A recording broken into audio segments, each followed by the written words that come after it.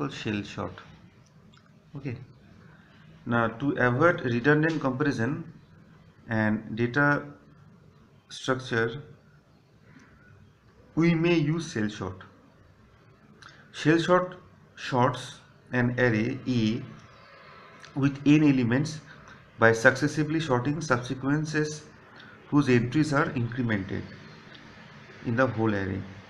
The subsequences to be sorted are determined by a sequence ht, ht-1, ht-2 to h1. These are called increments.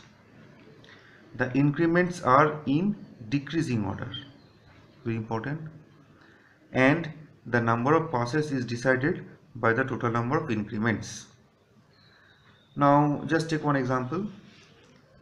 Suppose the data is 8, 9, 7, 5, 1, 2, 12, 17, 10, 13, 4. Now we have to set the increments 5, 3, 1. Okay. Now there is a gap. Identify the gap 5. First one from 1, 1, 2, 1, 2, 3, 4, 5. So compare this. Okay. Then I keep the smallest value left side. Then compare this. Then compare this. Then compare this. Then compare this. Okay. Now compare third one. So you can check here total data from 1 to 10. Okay, so the data is 8, 9, 7, 5, 1, 12, 17, 10, 13 and 4.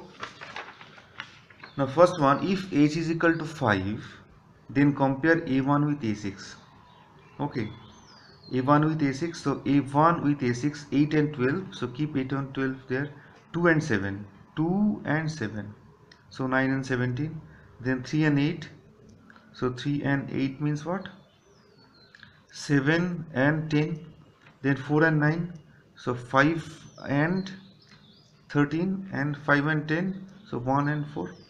After that h is equal to 1, that means 1, 3, 7, 10. So 1, 1, 3,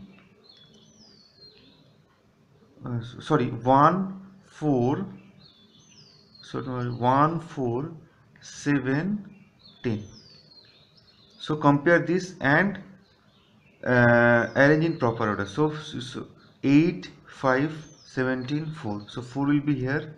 Okay. Then 5 will be here. Then 8 will be here. Then 17 will be here. So it is in ascending order. Next, compare 2, 5, 8.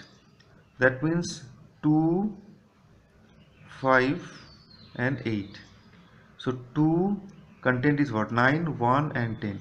So 1 will be here, 5 will be 2, okay, 2, 5. So 1 will be here, 9 will be here and 10 will be here. It is in ascending order. Next compare 3, 6, 9. Okay, so 3 means what? This one 3, 6 and 9. And store it into the proper position. So in 3, 7, 12 and 13. So 7, 12 and 30. It is already in sorted order. So you have a data 4, 1, 7, 5, 9, 12, 8, 10, 13, 17. Now if h is equal to 1, these subsequences can finally be sorted by applying any sorting technique. Okay, so this is what shell sort. Okay, now you can see here the program of the shell sort. Now shell sort, this is the main. Okay, so it's a main program. This is shell sort function.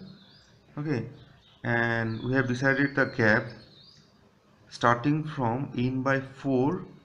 So if total data say 16, then gap will be say 16 by 4, that is 4. Next time gap will be, gap is equal to gap by 2, that is 4. Then gap will be 1. Now to identify the gap, different techniques are there. So we may start from, we may use this particular formula to identify the gap. we may use this particular formula or this particular formula to identify the gap, but our aim is to reduce the number of comparisons. Okay, now this is the main function. Okay, this is the main function. Inside main function we are calling the cell sort function. Okay, so this one just before print the array content before the sorting, and this is the print the array content after sorting. So this is nothing but our cell sort.